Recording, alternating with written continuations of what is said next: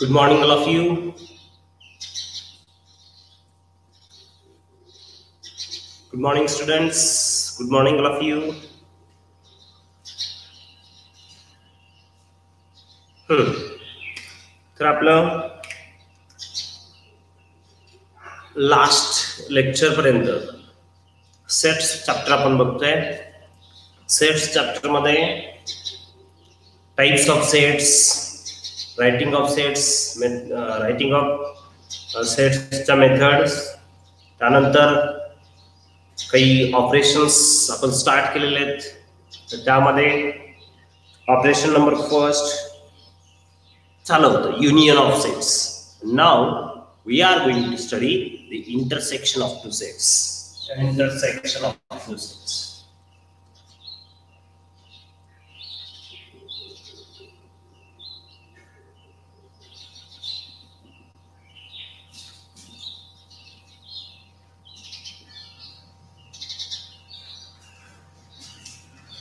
Intersection of two sets. Now, what is meant by the intersection? First of all, by tackling the example, we are going to study the intersection of the two sets. पहिले आपण काय करूया, त्याचं example बघूया. Example नंतर Venn diagram आहे, definition आहे, ते डेफिनेशन बघूया, व्हेन डायग्राम बघूया, intersection of two sets.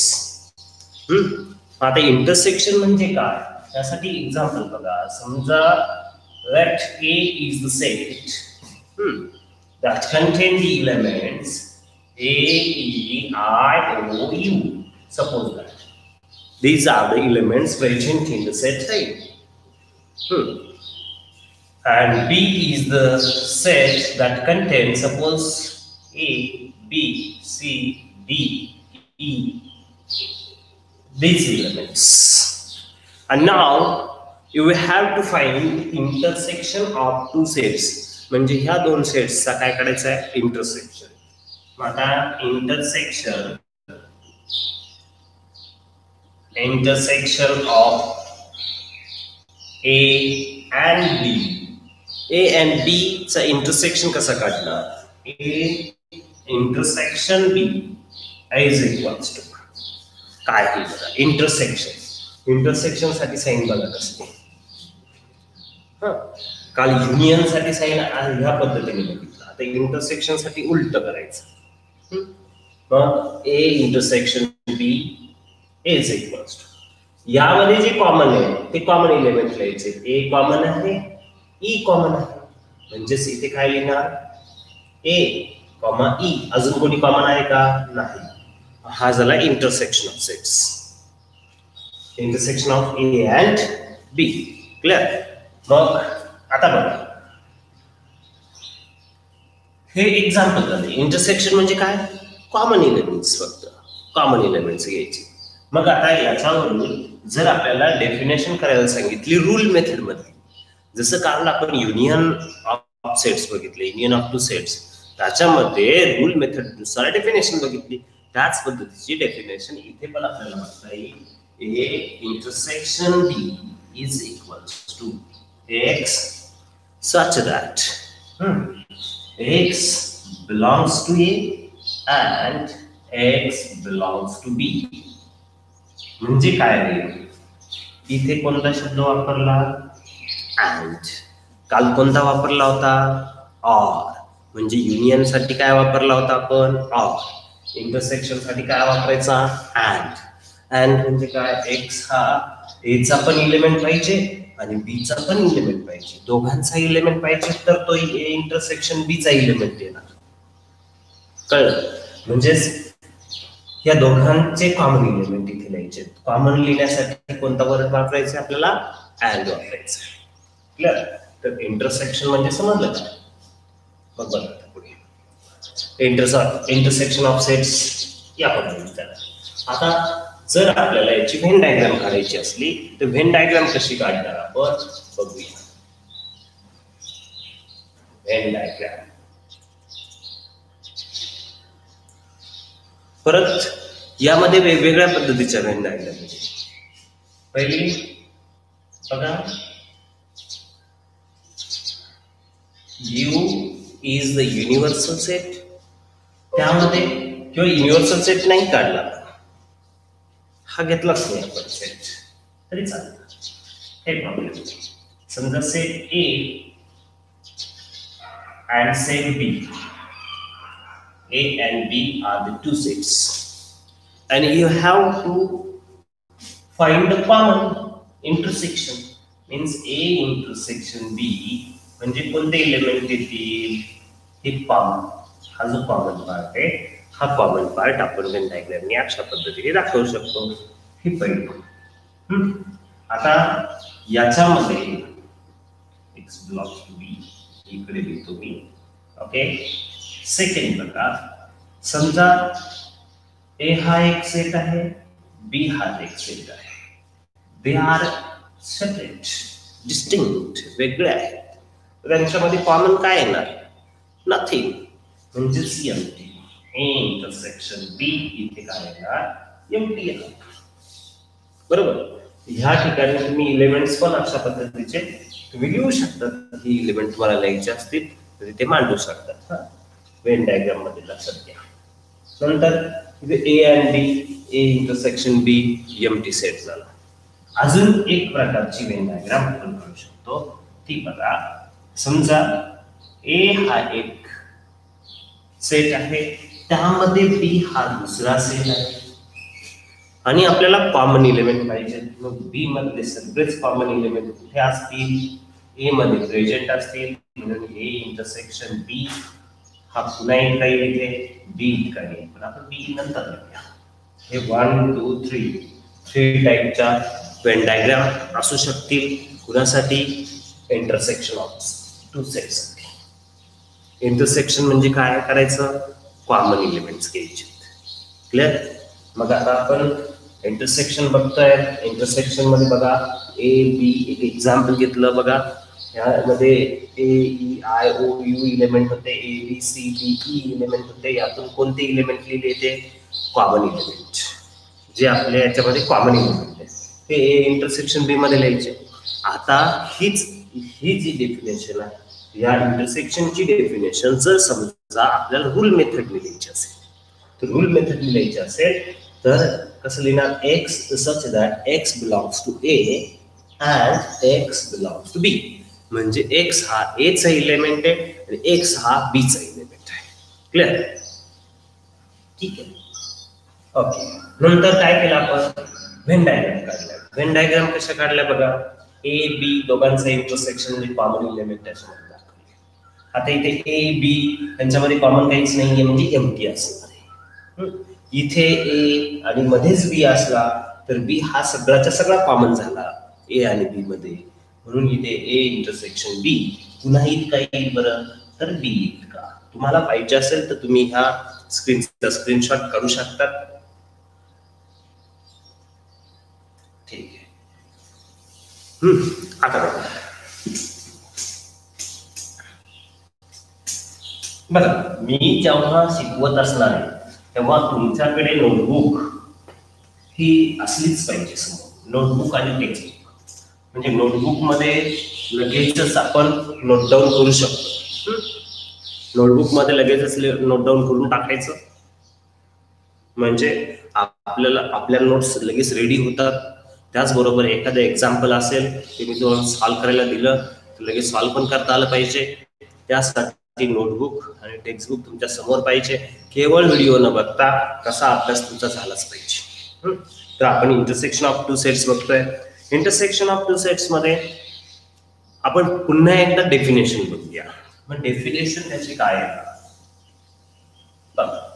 If A and B are any two sets, कोणते दोन सेट्स असतील, any two sets, then set of all elements, set of all elements present, set of all common elements म्हणूया आपण, common elements present in set A and set B. परत इथे मी शब्द वापरला set A and set B and शब्द वापरला बरोबर. मग काय लिहिलं बघा, if A and B are any two sets, then set of all common elements present in set A and set B is called intersection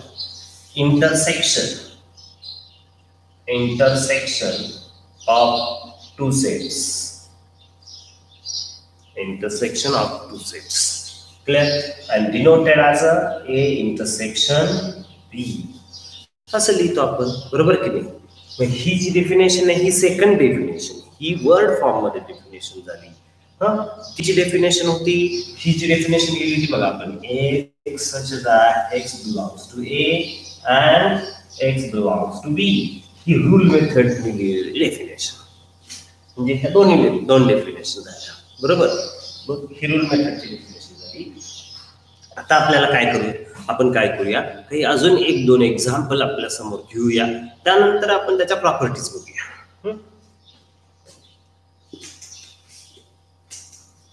मग जर समजा तुम्हाला सांगितलं find the intersection, second example किंवा फर्स्ट एक्झाम्पल, फाइंड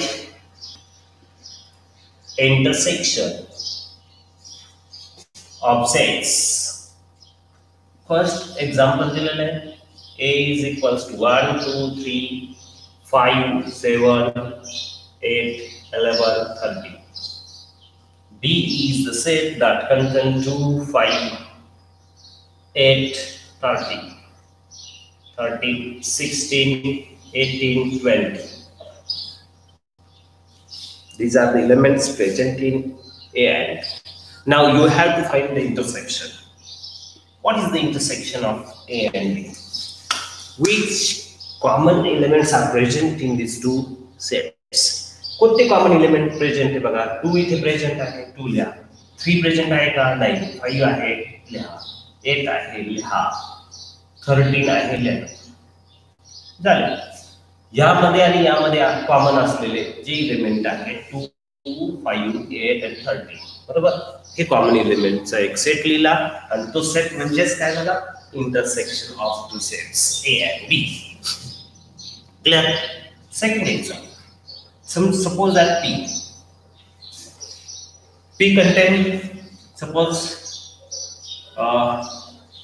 एक element numbers घेतोय 2, 5, 2, 3, 5, 7, 11, 30,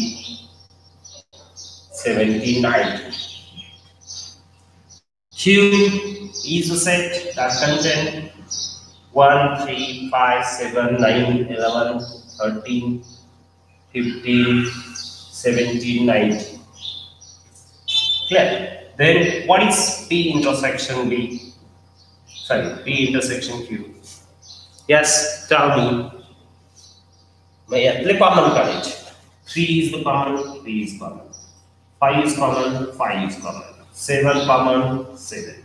Then 11 is the common. Then 13 is the common. Then 17 common. Then 19 is the common. म्हणजे common एलिमेंटचा एक सेट लिहिला बरोबर. मग इंटरसेक्शन कसं काढायचं समजला, तुम्ही सोडू शकता.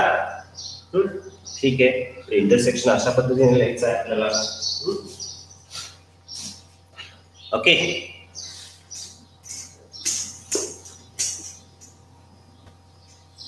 Properties. Intersection of sets, the properties.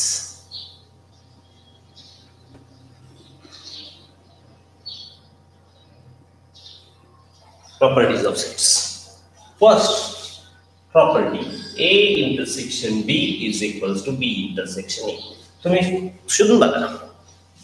A intersection B आणि B intersection A सारखाच आहे. म्हणजे इथे A आणि B मधले कॉमन, इथे B आणि A मधले कॉमन बरोबर. म्हणजे first property A intersection B is equals to B intersection A अशी आपण फर्स्ट प्रॉपर्टी लिहू शकतो इंटरसेक्शन ऑफ सेट साठी. क्लिअर. नंतर जर समजा आपण असा विचार केला, second property, if A is the subset of बी, म्हणजे ए हा बी चा सबसेट आहे, म्हणजे ए चे टोटल एलिमेंट कुठे आहे, बी मध्ये प्रेझेंट आहे. तर A intersection B is equals to पुन्हा एक काही ए इतका, बरोबर. म्हणजेच ए हा बी चा सबसेट असला तर ए इंटरसेक्शन बी पुन्हा इतका येतो ए इतका. एक्झाम्पल बघा, एक्झाम्पल लगेच सांगतो. ए contain 1 2 3, B contains suppose that 1 2 3 4 5. आता बघा, A हा B चा सबसेट आहे का? Yes. All the elements of the set A present in the set B. आता आपल्याला याचं इंटरसेक्शन काढायचं आहे. मग याचं इंटरसेक्शन काढताना काय होईल सांगा बरं. 1 2 3, बरोबर. 1 2 3 हे तिघ एलिमेंट येते आणि हा हेच तिघ एलिमेंट ए मध्ये, म्हणजेच ए इंटरसेक्शन बी हा पुन्हा इतका आला ए इतका. म्हणजे जर समजा ए हा बी चा सबसेट असला तर ए इंटरसेक्शन बी काय होईल, ए इतका होईल. Clear. Clear. This is the property number second. He second नंबरची प्रॉपर्टी झाली. याच्याच मध्ये आपण अजून असं लिहू शकतो, if B is a subset of A then A intersection B is equals to be. जर बी हा सबसेट असला याचं तर उलट होणार ना. इतक्यात आपण एक्झाम्पल बघितलंच, बरोबर. नंतर काय येणार बघा, इफ ए इंटरसेक्शन बी, हे उलट पण लिहू शकतो. A intersection B is equals to be then B is a subset of ए, असं पण लिहू शकतो. आणि बघा, ए इंटरसेक्शन ए डॅश, समजा ए आणि ए डॅश चा इंटरसेक्शन घेतला, कॉम्प्लिमेंट ऑफ सेट, बरोबर. तर हा काय येतो, MP. Example you is the universal set. Universal set 1 2 3 4 5 6 7 8 9. This is universal set. Consider as a universal set. Suppose that A is the set that contain 1 3 5 7 9. And what is A dash? What is A dash? Complement काय असतो? Complement म्हणजे universal set मध्ये element काढून टाकायचे. म्हणजे कोणते राहिले 2 4 6 8. बरोबर. This is complement of set. And then find out A intersection A dash. Find out A intersection A dash. A intersection A dash म्हणजे ह्या दोघांचा इंटरसेक्शन करायचा. मग ह्या दोघांचा इंटरसेक्शन मध्ये कॉमन एलिमेंट घ्यायचे. कॉमन एलिमेंट एक पण नाही, म्हणजेच काय झालं, MP. म्हणजेच 5. Therefore A intersection A dash is equals to 5. He property number 3. समजली का प्रॉपर्टी नंबर 3? नंतर आता प्रॉपर्टी नंबर 4 आपल्याला बघायची आहे. A intersection B is a subset of A and A intersection B is a subset of B. कालच्या याच्यामध्ये आणि आजच्या याच्यामध्ये फरक काय, तर काल युनियन जो होता ना तो बॉस होता आणि A हा युनियनचा सबसेट असतो, B हा सुद्धा युनियनचा सबसेट असतो. इथे काय असतं बघा, ए इंटरसेक्शन बी हा याचाही सबसेट आहे, बी चा पण सबसेट आहे. तर इथे आपण काय करूया, एक एक्झाम्पल परत घेऊ. बघा, ए एक्झाम्पल घेतलं 1 2 3 4 5 7 9 असे एलिमेंट घेतले. बी यामध्ये घेऊया 2 3 5 8 2 3 4 8 10. आता बघूया A intersection B. A intersection बी म्हणजे आपले कॉमन एलिमेंट. आता यात कोण कॉमन आहे, 2 कॉमन 3 कॉमन, बस 2 आणि 3 हे दोघे एलिमेंट कॉमन. आता तुम्ही सांगा हा जो सेट आहे हा एचा सबसेट आहे की नाही? Yes or no? म्हणजे ह्या सेटचा हा कोण झाला? सबसेट. क्लिअर? हा ह्या बी चा हा ए इंटरसेक्शन बी सबसेट झाला की नाही? Yes or no? It is also the subset of बी. म्हणजे intersection of A intersection B also the subset of बी. बी चा सुद्धा सबसेट येईल आणि म्हणून A intersection B is a subset of A. A intersection B is a subset of B. Clear? Example. नंतर 5 numbers A intersection 5. आता तुम्हीच 5 मध्ये आणि ए मध्ये कॉमन काय असणार? काहीच नसणार, म्हणजे एम्प्टीच असणार ना. म्हणजे इथे काय असणार? एम्प्टी. क्लिअर? म्हणून ए इंटरसेक्शन 5 इज एम्प्टी. ठीक आहे. 6. नंतर जर समजा ए इंटरसेक्शन ए घेतला, ए इंटरसेक्शन ए घेतला, तो काय येतो? ए. जसं ए युनियन ए पण ए येतो, तसंच ए इंटरसेक्शन ए सुद्धा एच येतो. क्लिअर? यांच्यासाठी एक्झाम्पल पाहिजे असेल तर मी एक्झाम्पल घेतो. ए इज इक्वल्स टू 1 2 3 4 5 आणि समजा 5 हा सेट घेतला मग सांगा बरं ए इंटरसेक्शन 5 काय येणार? याच्यात कॉमन काहीच नाही आहे, म्हणजे एम्प्टी येणार, 5 येणार, म्हणून इथे एम्प्टी लिहिलं. नंतर दुसरं, जर समजा इथे ए आणि ए दुसरा एलिमेंट पण दुसरा सेट परत आपण एच घेतला, तरी हे आले. आता यांचा इंटरसेक्शन घ्यायचा म्हटल्यावर काय येणार? कॉमन. कॉमन तर सगळेच एलिमेंट कॉमन आहे, म्हणजे पुन्हा इतका आला ए इतकाच, म्हणजे A intersection A is equals to what? A. In this way you can study the intersection of two sets. अशा पद्धतीचा इंटरसेक्शन होता. म्हणजे हे सेकंड ऑपरेशन आपलं सक्सेसफुल झालं. तुम्हाला समजलं? फर्स्ट ऑपरेशन काय होतं? Union of sets. Second operation काय होतं? Intersection of two sets. Okay, second operation is successful here.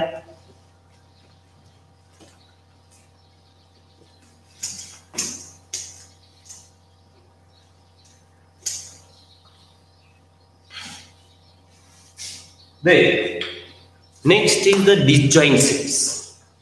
Third operation किंवा या इंटरसेक्शन ऑफ सेट्स मधलाच एक भाग, म्हणून मी डिसजॉइंट सेट्स लिहितो. डिसजॉइंट, जॉइंट नसलेले म्हणजे कोणते? Disjoint. Not joint means there is no common element. If there is no common element between the two sets, then that two sets are said to be disjoint sets. Okay. Example: if A is the set that contain A, B, C, and B is the set that contain 1, 2, 3, whether there is any common element between A and B? No. Means A intersection B is empty. Then you can say that A and B are disjoint sets. तर आपण काय म्हणू शकतो? A and B काय आहेत? Disjoint sets आहेत. Clear? A intersection B is empty. आपण एक डेफिनेशन करू शकतो. हे बघा, if A and B are two sets such that A intersection B is equals to empty. म्हणजेच काय? That is there is no common element between A and B. A and B are disjoint sets. हे कशाले? disjoint sets. मग आपल्याला जर Venn diagram दाखवायची असले तर Venn diagram आपण काढू शकतो कशी? तर बघा, एक हा A सेट झाला, हा B सेट झाला. डायरेक्टली सेपरेट काढू शकतो व्हेन डायग्राम त्यांची. यांच्यामध्ये कॉमन काहीच नाहीये, याला काय म्हणायचं, disjoint sets. Clear? Disjoint set लक्षात आलं तुम्हाला? हा, ठीक आहे. मग union of sets, intersection of sets and disjoint sets असा हा पार्ट आपण बघितला. याच्यानंतर आपल्याला बघायचं आहे number of elements present in a set. Number of elements, त्याच्यासाठी एक पार्ट बघायचा आहे, बघूया लगेच.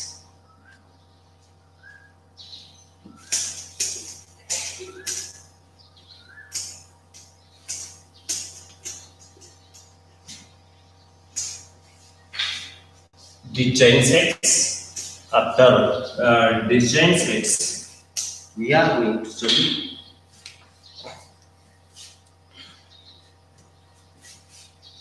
number of elements in set. In set. Now, suppose that A is the set that contain 1, 2, 3. Or 1, 2, 5, like this. How many elements are there?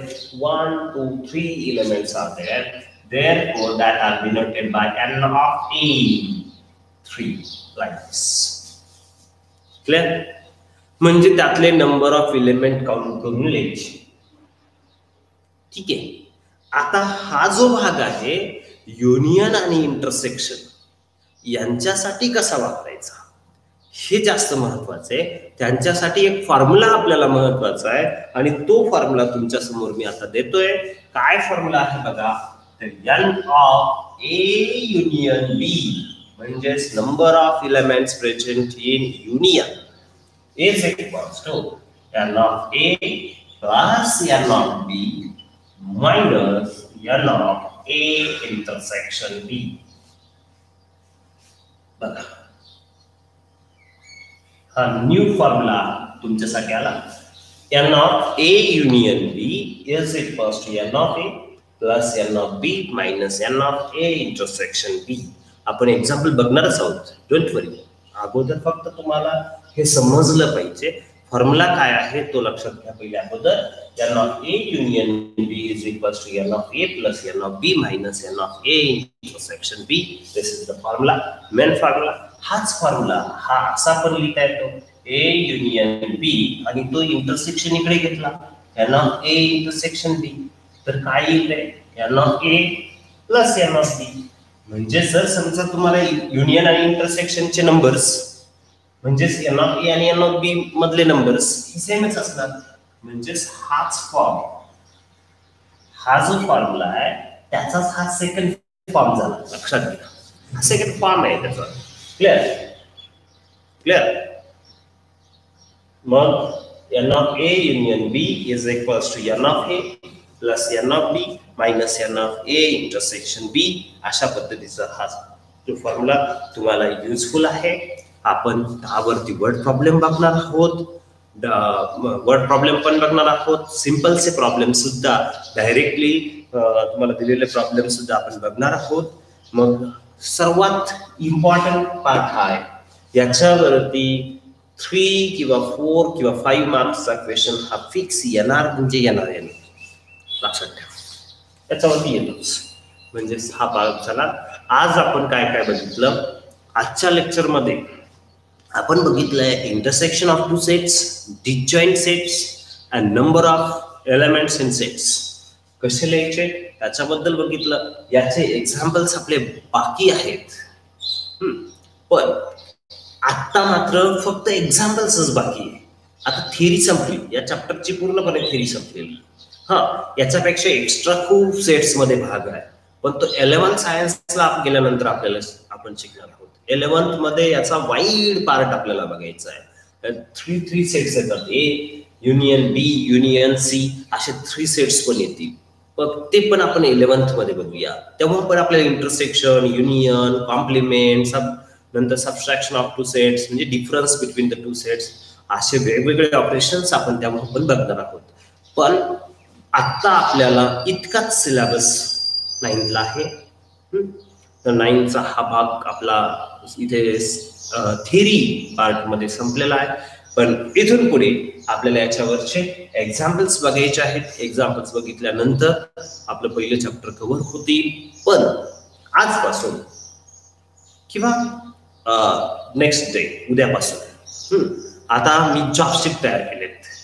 म्हणजेच काय का तुम्हाला जे व्हिडिओ पाठवले त्याच्यावरती तुम्हाला जॉब शीट सॉल्व्ह करायचे असतील. ते कंटिन्युअस जॉब शीट तुम्हाला सेंड केले जातील. तुम्ही ते जॉब शीट सॉल्व्ह करून पाठवायचे असतील त्याचे आन्सर कीज मी तुम्हाला पाठवत जाईल. म्हणजे तुम्ही स्वतः ते चेक करू शकतात. काही मला वाटलं, काही डाऊट वाटला, कुठे रॉंग वाटलं तर ते मी सॉल्व्ह करून देईल. ठीक आहे. तर आज मी काही जॉब शीट पाठवणार आहे, उद्या पण मी काही जॉब पाठवणार आहे झालेल्या व्हिडिओमध्ये. तर ते तुम्हाला पूर्ण करायचे आहेत जॉब शीट. ठीक आहे. म्हणजेच आता अभ्यासाला परिपूर्ण लागायचंय. काही मुलांना वाटत असेल का माझ्याशी कन्व्हर्सेशन करावं, म्हणजे डायरेक्टली ऑनलाईन सरांनी आम्ही स्टुडंट क्लास चालना बोला. मला एक सांग, आपण जेव्हा क्लास घेतो त्यावेळेस तो क्लास सगळ्यांना समजला पाहिजे, म्हणजे सगळे मुलं शांतच पाहिजे की नाही. मग आता तुम्ही जसे शांत आहात तशा पद्धतीने आता अगोदर समजून घेतलं.